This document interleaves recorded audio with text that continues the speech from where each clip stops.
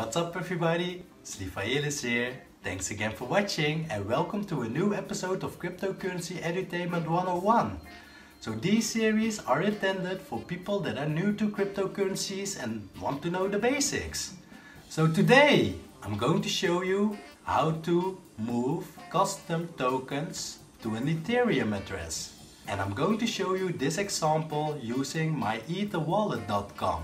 So these can be applied for custom tokens such as Humaniq, Gnosis, Augur, Golem, etc.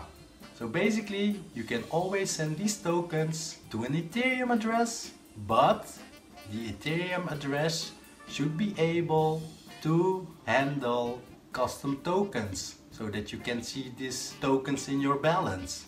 So let's go! So the starting point of this video is that you already have a MyEtherWallet address or a Ethereum address where you own the private keys from. So I'm not going to explain how to create a wallet via MyEtherWallet because I have already made a video about that. If you want to know how to create a wallet via myetherwallet.com, please see the link in the description. So whenever you are at myetherwallet.com, click on View Wallet Info.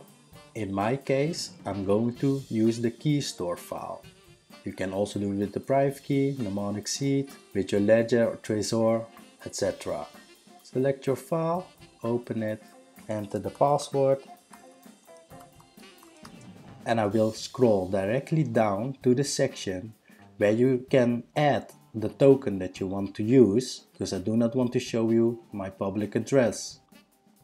So whenever you have opened your wallet, here on the right hand side you can see your token balances. If you want to add a new token, please click on Add Custom Token. So it is required to know the address of the token that you want to show the balance of in your MyEthereum wallet.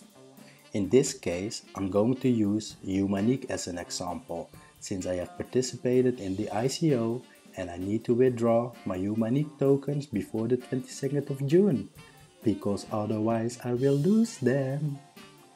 So therefore, I take the details from the Humaniq website, enter the address, the token symbol, HMQ. Please ensure that all these details are correct, otherwise your tokens will not be displayed properly. So as you can see, the token has been added and you're done.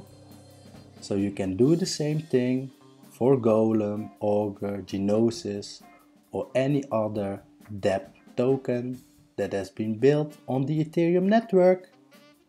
So I've showed you how you can move your Humaniq, Gnosis or any other Ethereum based custom token to an Ethereum address. I hope it was helpful.